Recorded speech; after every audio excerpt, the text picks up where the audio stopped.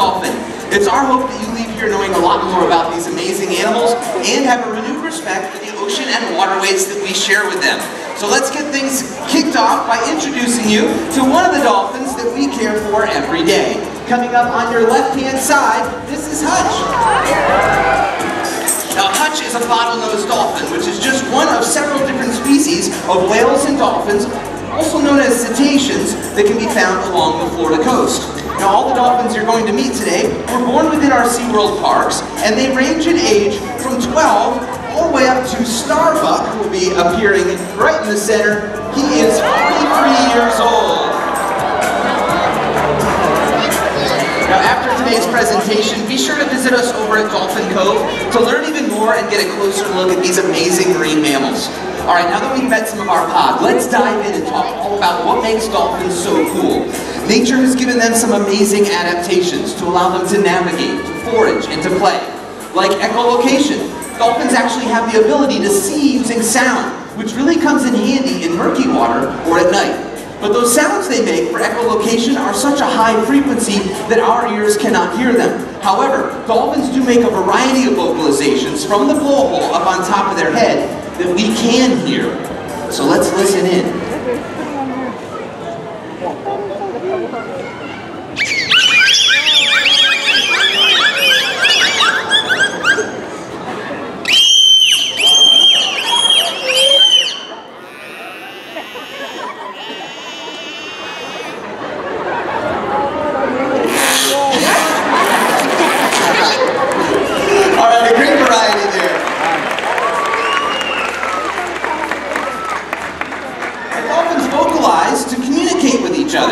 But that blowhole is also used for holding their breath.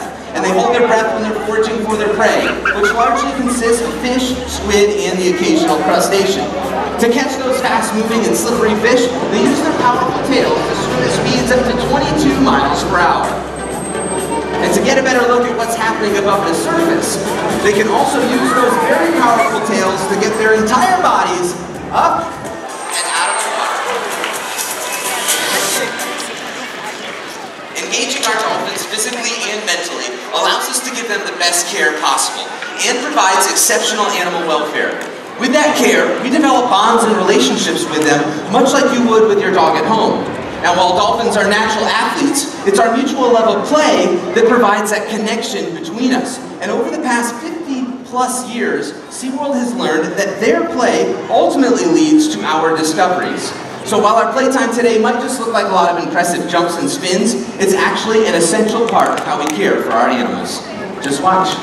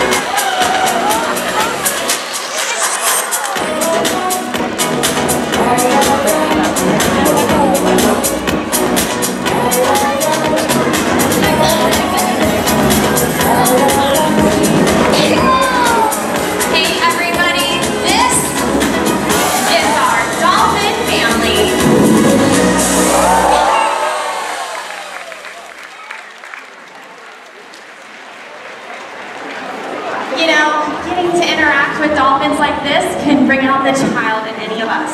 And childlike memories can often last a lifetime. That's why today we're hoping to inspire a young SeaWorld guest in much the same way many of our animal trainers are inspired on their first visits to SeaWorld. Hi there!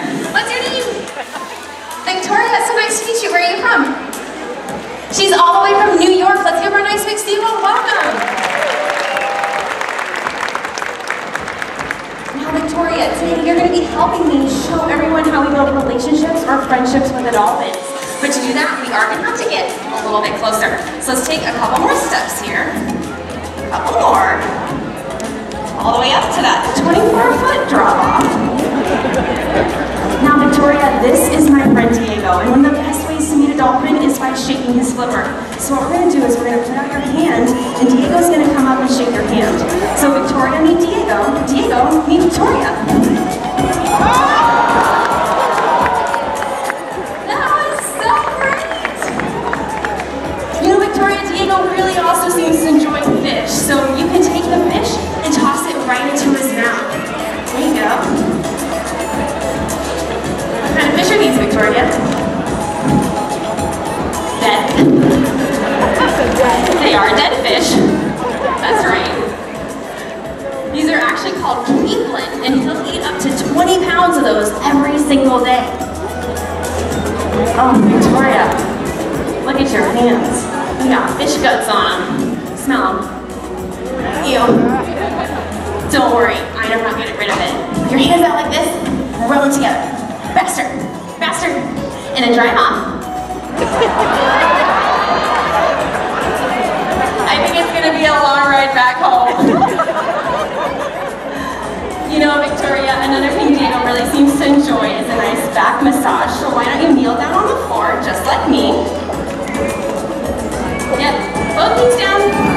There you go. You go ahead and reach out and just rub him right on his back.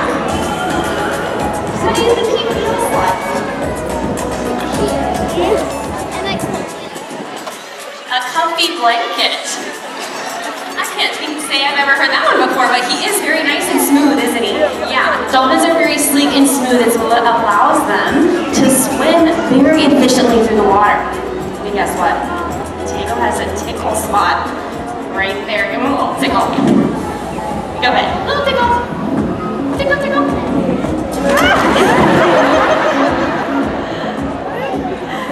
Did he get you wet? Victoria, we had no idea that was gonna happen. I don't think we should let him get away with that. Put your hand in the water, splash him back. She's like, no, Haley, I'm not falling for that. You're a smart girl. Let's play a different game. Go ahead and stand up tall. What we're gonna do is we're gonna play follow the leader. So you're gonna be the leader, and Diego is gonna follow you. So what we're gonna do is when I say go, you're gonna spin in a circle 1 time. He's gonna copy you. Ready? Go. Look at that, he saw you. That was great. That was so great. I think we should give him a few more fish for the road. Here we go. We got fishy hands again. What do we do? Yep. Faster. Faster. And then what? Yeah, that's what we do. Victoria, you have been a great junior trainer. All you have left to do is give your new friend a nice big wave. Everybody, that's Victoria and her new friend, Diego. It looks like Victoria and Haley had a lot of fun on their adventure.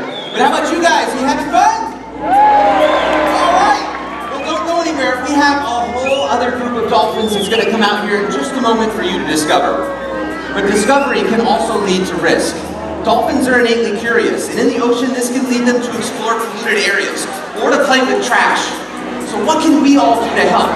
Well, simple things can have big impacts. Recycle, join a beach cleanup, being sure to properly discard of things like fishing line or plastic bottles. Better yet, choose reusable items like grocery bags or reusable straws. This will reduce the amount of waste that we're producing. Small actions like these go a long way to protecting ocean life. You know, Haley and I are just 2 of over 350 zoological professionals on the SeaWorld Orlando team. And collectively, this team not only provides world-class care for these dolphins, but has also facilitated in the rescue of over 39,000 animals, with the goal of rehabilitating and returning those animals to their natural habitat. So your visit today matters. Without your support, we wouldn't be able to do this good work and help those animals that need rescuing. So on behalf of our entire animal care team, we say thank you.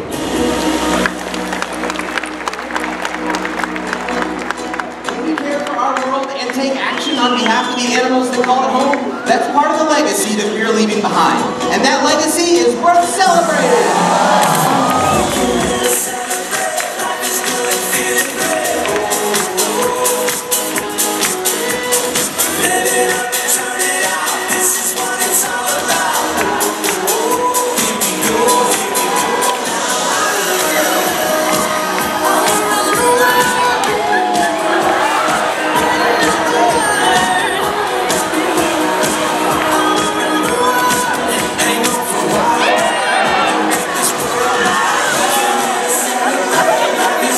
Feeling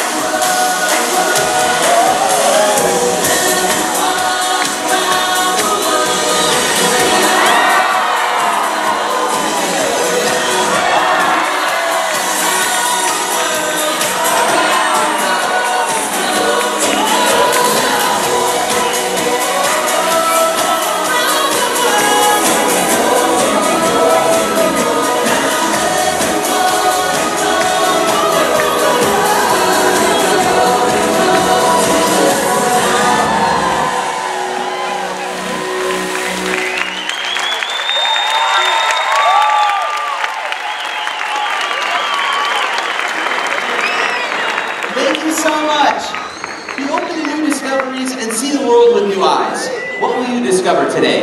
Goodbye, everyone, and enjoy your adventure at SeaWorld.